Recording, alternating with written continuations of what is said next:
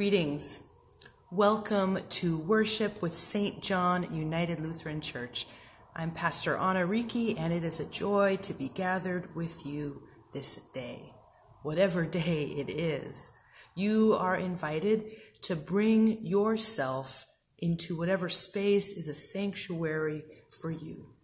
You don't need anything in particular for worship, just yourself, the screen you're looking at, and if you want, anything you might like to add to your space, like your own hymnal or a candle or a cross. Now let us prepare our hearts and minds for worship.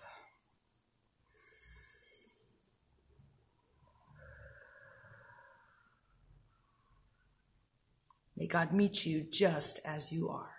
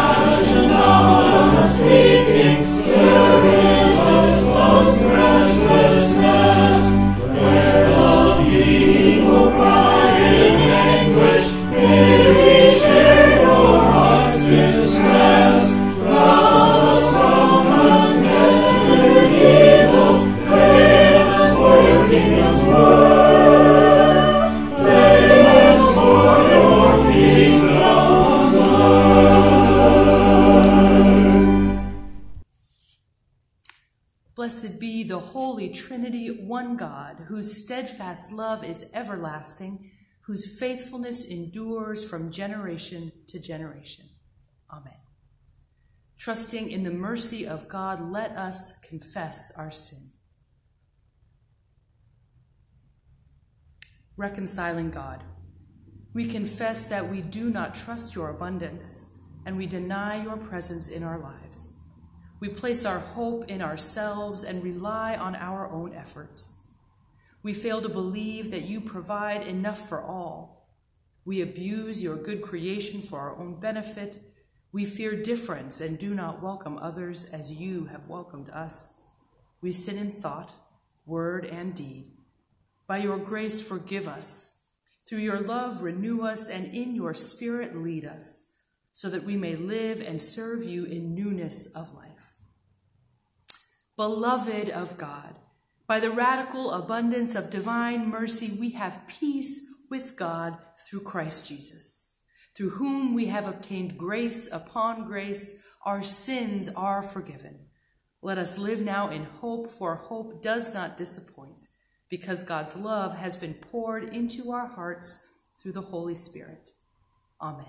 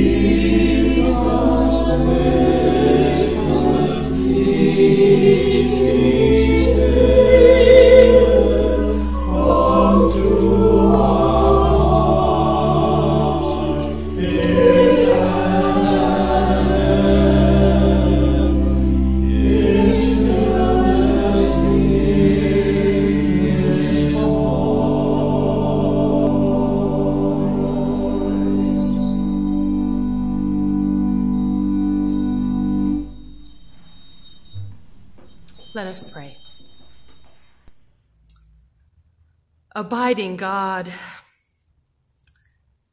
you have been with us ever present through all of our days. Be with us now here as storms rage in our hearts and on our streets and throughout our lives. Reach out your hand, make yourself known, calm the storms of our lives that we might follow you more nearly and trust you more deeply. Amen. The first reading is from 1 Kings chapter 19, verses 19 to 18. At Horeb, the mount of God, Elijah came to a cave and spent the night there. Then the word of the Lord came to him, saying, "What are you doing here, Elijah?" He answered, "I have been very zealous for the Lord, the God of hosts, for the Israelites have forsaken your covenant, thrown down your altars, and killed your prophets with the sword. I alone am left, and they are seeking my life to take it away." He said, "Go out and stand on the mountain before the Lord, for the Lord is about to pass by."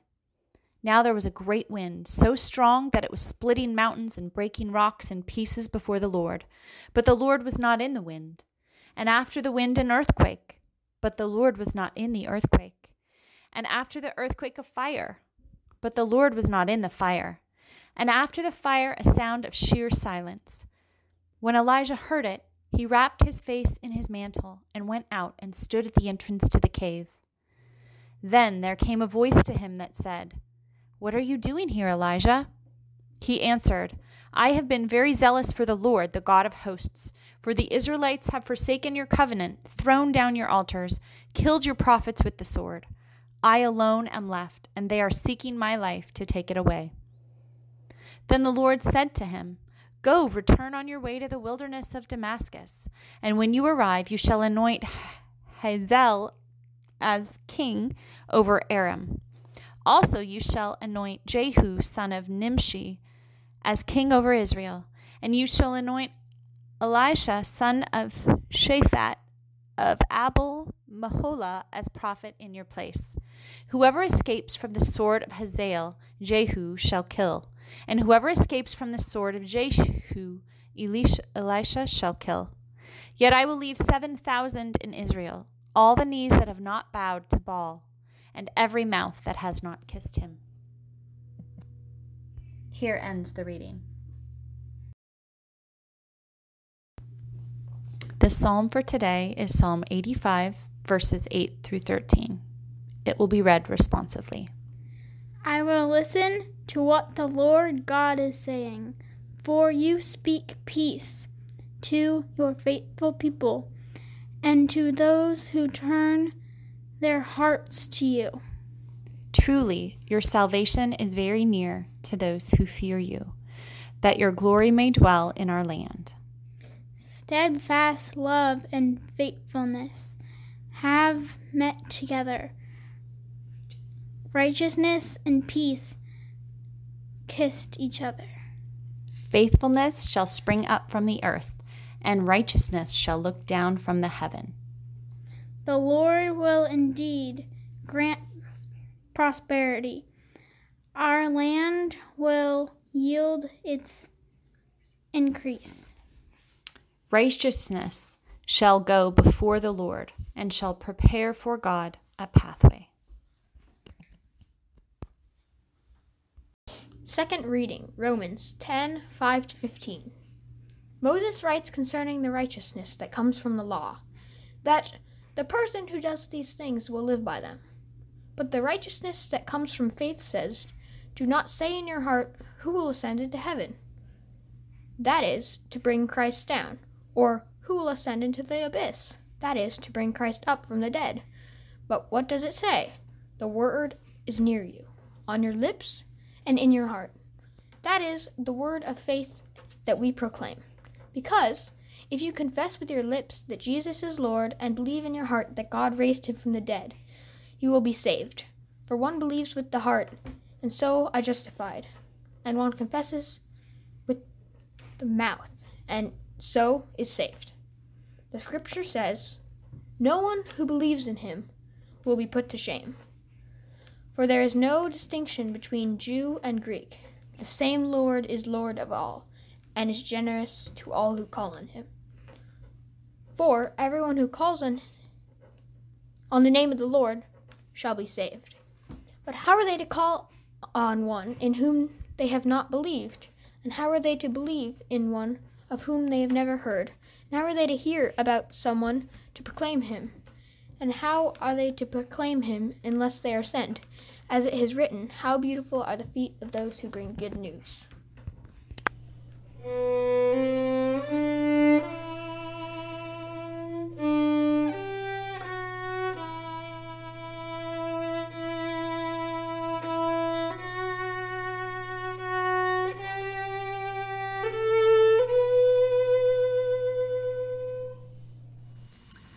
This is the Holy Gospel according to the 13th chapter of Matthew, verses 22 through 33.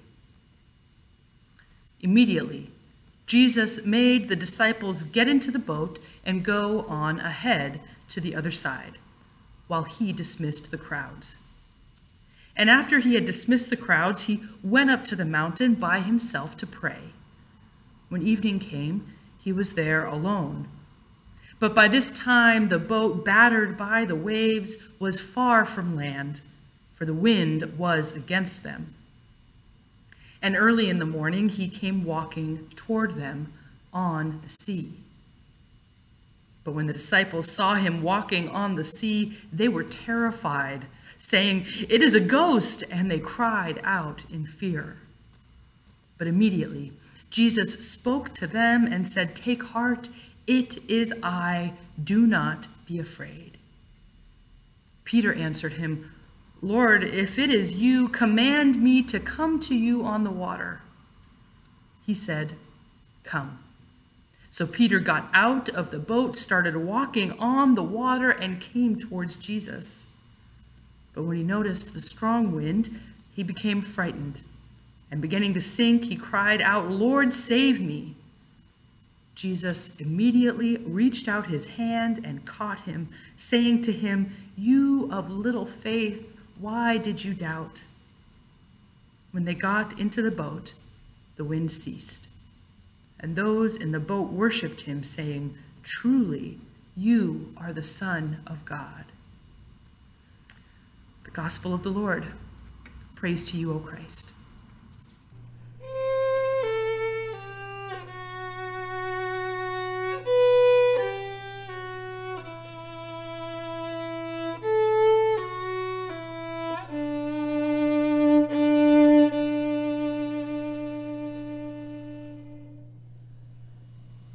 Holy God, bless my preaching and our hearing, that your word might bring us into deeper, activated relationship with you in this world.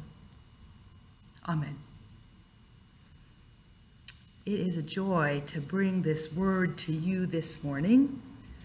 I want to start by acknowledging the first place my mind goes to when I hear this passage, and I wonder if it's the same for you, probably based on interpretations I've heard, and maybe you have also. When Peter noticed the strong wind, he became frightened, and beginning to sink, he cried out, "Lord, save me." Jesus then says, "O you of little faith, why do you doubt?" These are the verses that rise to the surface right away. They are perhaps the most preached on and probably some wonderful sermons. Honestly, it's an easy place to go. Maybe not easy, but it's what we do. We go to the part that feels like a critique. Peter's doubt causes him to sink. In other words, as many messages have said, keep the faith lest you sink. But you know what? I am tired of that reading. I'm tired of hearing that the right way is to simply keep the faith. that those who lack the faith are the ones who will fall. As if we don't fall simply as part of life. I'm also tired of hearing the assumptions that follow, the pat responses we often hear from public faith leaders in the public sphere. I just have faith if we just have faith over this, over that, over that. It's too exclusive, far too simple. I do not connect with a God who simply constantly says, keep the faith. By the way, Jesus doesn't say that. That's what people say. As if keeping the faith is an assent to a modern set of ideals that require life's complexities and struggles to be eroded simply into troubles that could have been avoided if we just believed. Believed in what? In whom? We don't always know the answer to those questions. This passage, for me, is far more interesting in what it communicates about who God is, about who we are, about how God is active among us, rather than a trite tale about the importance of turning on faith like a light switch.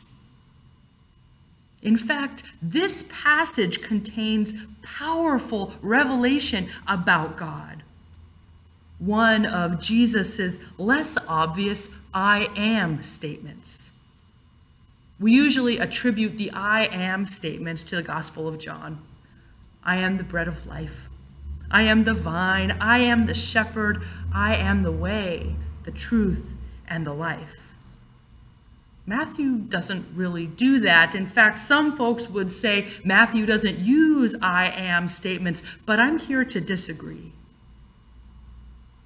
If there's a statement in Matthew, for example, that's easy to write on a sign and held at a basketball game, like I am the way, the truth, and the life, it's a little more hidden in translation, but it's there. So Jesus says to Peter and the others on the boat, as they are terrified and think they've seen a ghost, they do not recognize Jesus. And he says, take heart, it is I, do not be afraid. Actually, that it is I phrase is the phrase I am. In other words, take heart, I am, be not afraid. Let's put that on a sign with I am in big, bold letters. Rather than calls to have faith in a God we don't always recognize, sometimes we simply need to declare and hear that God is. Yes, good, Pastor Anna, but holding up a sign that says, I am might not work, right? Probably needs a little context. Let's see if the context of the verses from Matthew that we have connect at all with any experience we have today.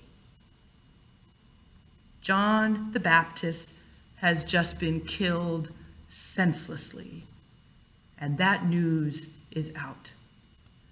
Ordered killed by Herod Antipas because his stepdaughter requests it, saying more about the kind of petty violence that gets enacted by the state than about John the Baptist, a man of God who called many to repentance. Now crowds have gathered around Jesus and the disciples, probably fueled simultaneously by their grief and anger over John's killing, by their hunger and their years of oppression by that same state. And Jesus responds first by enlisting these closest disciples to lend a hand and get some feeding going. Let's get to the basics. Fill bellies and hearts with hope and nourishment. It is a beautiful moment, I imagine, for people who had been divided by the violence of the state, which can tend to cause us to isolate and care only for self-preservation. They have been fed, but now that this moment has passed, perhaps feeling stronger now that their bellies are full and their hope sparked, their anger and their grief is not gone. And here is where our passage begins, with Jesus very forcefully making his disciples get into the boat and go on ahead of him. He sends them away so that he can dismiss the crowd and go off to pray. Why would he send them away? Shouldn't he tell them to march on with their anger and head straight to the powers that be and tell them what's up? I imagine that Jesus, with all of these people, has a feeling they are not quite ready to face the power of the Roman state without getting crushed by it. And then these disciples who are fired up for God. I mean, Jesus nicknames James and John the sons of thunder. But it seems that's not the gift he's looking to activate in this moment. He feels the people on the edge of perhaps boiling over with anger and guilt.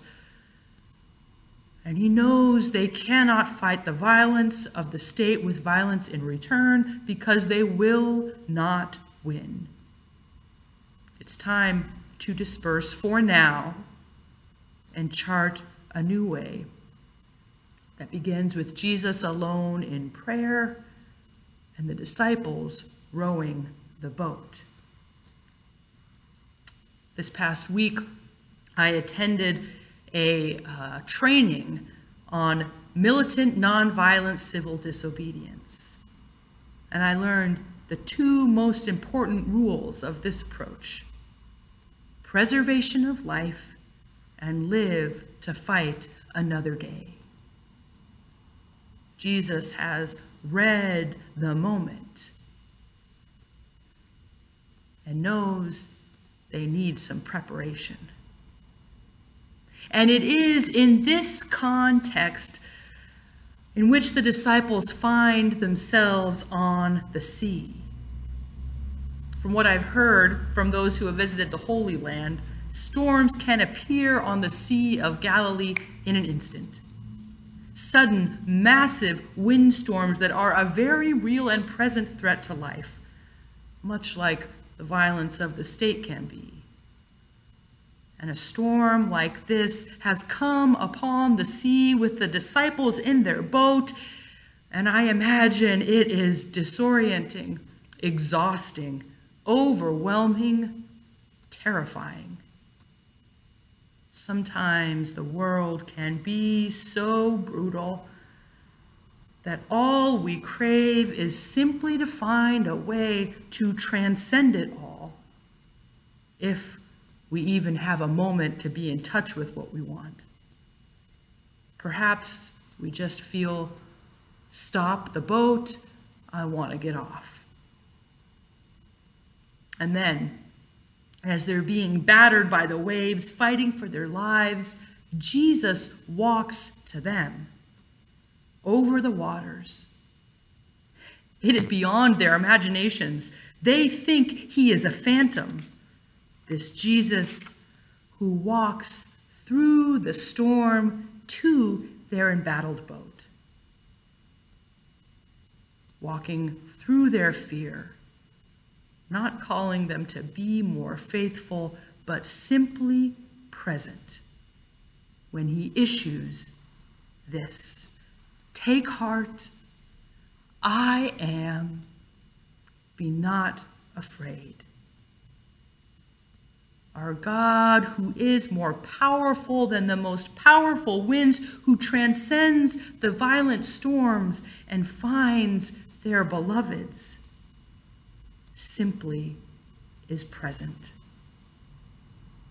Imagine for a moment a world in which chaos and violence are so ever present that the best news is simply that God too is ever present and able to transcend the storms. And that maybe, just maybe, we too can transcend the storms. And Peter, yes, Peter wants this so much that, this is funny, the language that's used, he demands that Jesus commands him to leave the relative safety of the boat for a still violent sea. He wants to walk on the stormy waters. He wants Jesus to command him to come. Now that is faith, yearning to be called into the tumult. And Peter walks on water to Jesus. Yeah, he gets afraid and he starts to sink. Who wouldn't? But then Jesus reaches out with the power of the Most High, grabs Peter, rescues him from sinking while the waves rage on. And he says, "You of little faith, why do you waver?" The direct translation of that word, waver, is literally to stand in two ways. Jesus is like, you had it, Peter. You know it, my way. Yeah, Peter wavers, but that is far from the fullness of the story. Peter also walks on water, if just for a few steps. To focus only on his doubt or his wavering is to miss the great power of God amidst the tumult, calming the storms when we are most afraid, and reaching out to rescue us when we fall. The crowds are just starting to wake up. Peter is just a baby disciple. But God remains the great I am, known too in this person of Jesus, calling us to feed one another, to pray frequently, to continue to row the boat, to keep an eye out for Jesus, and to boldly step out of the boat into the tumult from time to time.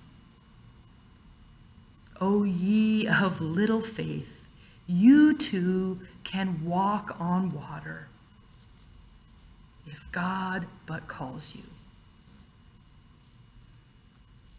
Amen.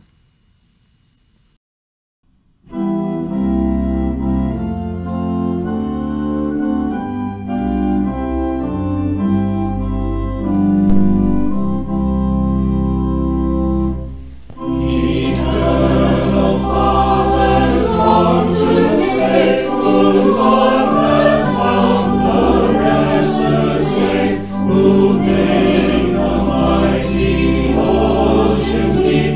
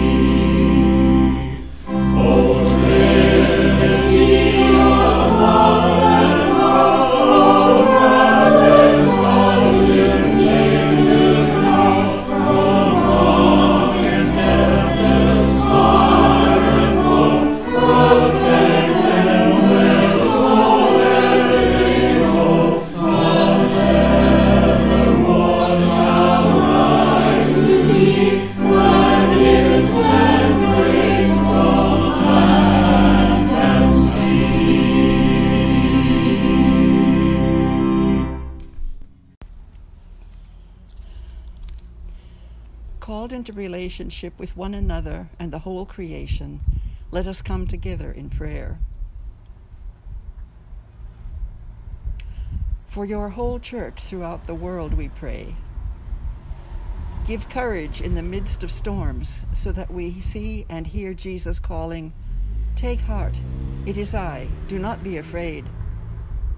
May we follow Christ wherever we are led. Lord, in your mercy, hear our prayer. For the well-being of your creation we pray. Protect waterways, forests, lands, and wildlife from exploitation. Help the human family endeavor to sustain and be sustained by the resources you have entrusted to us. Lord, in your mercy, hear our prayer. For the world facing coronavirus, we pray. Sustain nurses, doctors, chaplains, and all hospital staff. Assist our Congress and governors in legislating wisely during the pandemic. Give wisdom to educators as they plan the fall semester. Give us kindness with one another and patience for ourselves. Lord, in your mercy, hear our prayer. For those in need, we pray. For those who are homeless, hungry, or hospitalized. For those facing cut employment benefits. For those who are fearful of the future. And for those we name before you now.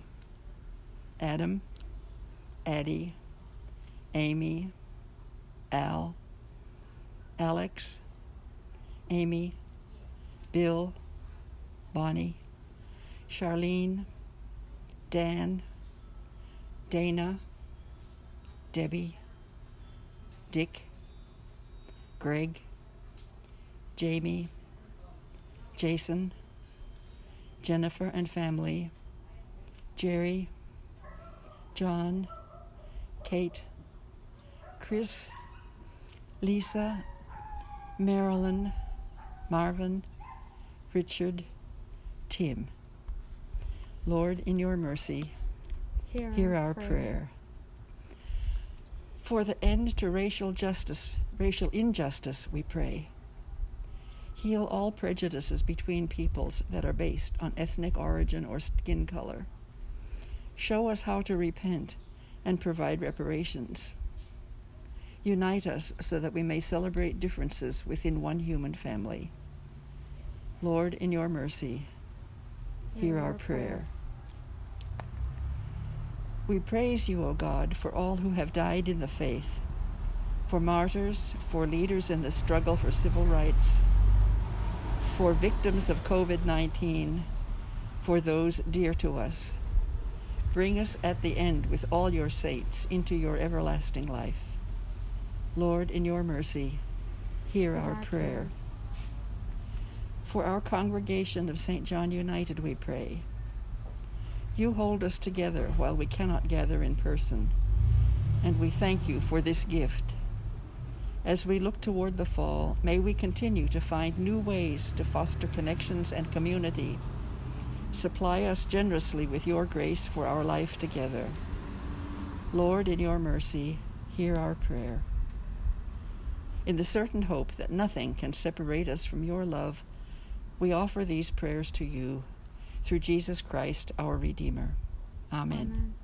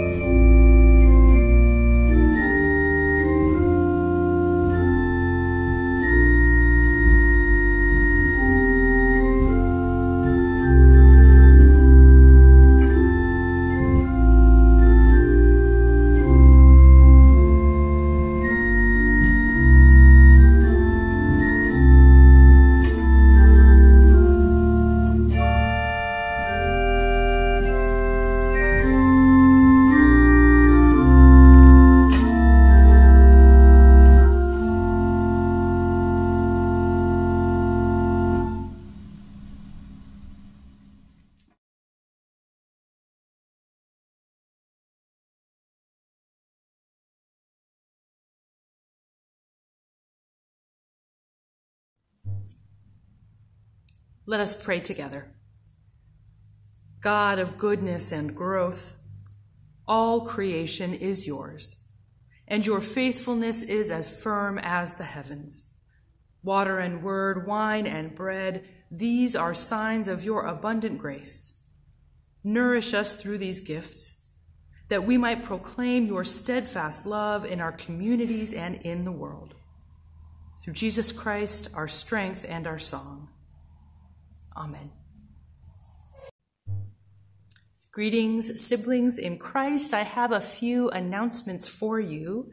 The first is a note about worship. In the fall, your leadership has really done a lot of discernment and is carefully paying attention to the climate and has decided we will continue with online worship through at least October. And in the meantime, we're going to do what we can to make worship an even more engaging experience as we are in disparate places. So I'm going to ask those of you who are able, who receive our weekly email, and if you don't, you can email our church office about that. If you receive our weekly email, pay attention to a little poll where we ask about when you would prefer to have a Sunday Zoom fellowship/education hour. It's our guess that we don't want to spend time on Zoom both before and after worship like we would have when we were in person in the building. So we are wanting your feedback on whether we should have that regular hour before worship starting at around 9:15 or after worship starting at about 11:45. So if you could just take a moment to fill out that poll, that would be very helpful to us. And stay tuned to hear about other ways that we're going to increase engagement for worship, like premiering our video live, but it'll still be available for you to view later if you like. And of course, we really would love your participation in all of this. So if you're willing to be a co-host for a Zoom hour, for example, we'd love to hear that and would be happy to offer training. And also more details about this in the weekly email. We are sending a group of folks from the church to an anti-racism workshop, and the more the merrier. So if you're interested in something like that, just register yourself or contact me. There is a cost, but we have ways to help pay for that if that is a barrier. So it'll be a 3-week intensive course that meets on Sunday afternoons and Monday evenings for a short while. So you are most warmly welcomed to join in that endeavor. And finally, as always, you continue to show up in so many ways by giving your time, your talent, your energy, and your money. And thank you so much for doing that. You are keeping us going in these difficult times.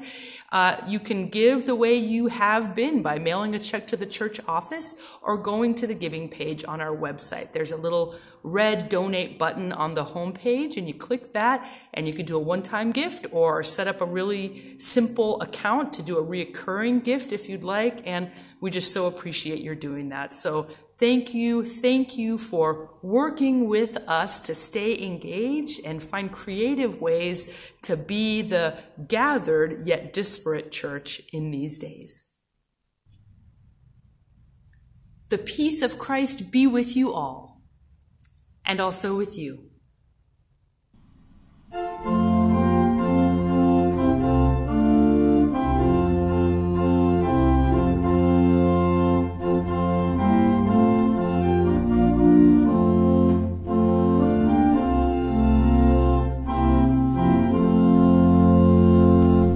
My life flows on in endless song of lover's lamentation.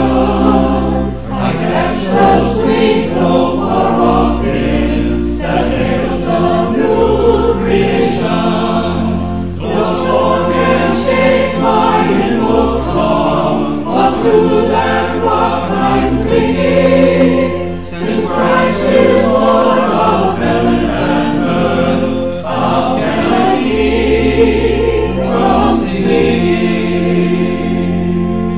Through all the tumult and the strife, I hear the music ringing. It finds an echo in my soul.